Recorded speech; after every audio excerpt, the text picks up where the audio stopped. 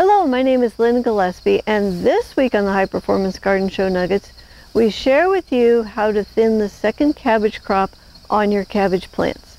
Here's a clip from the show. But I wanted to show you the baby heads as they're growing, and we want to thin this down to probably 2. So we want to go ahead and take off some of these.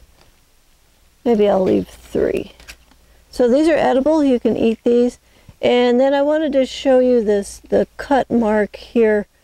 I needed to cut that at a little bit more angle because it's starting to mold a little bit on here.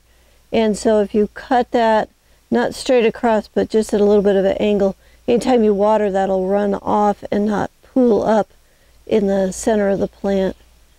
I do see a few roly-polies here too. Boy, they have really gotten crazy, haven't they?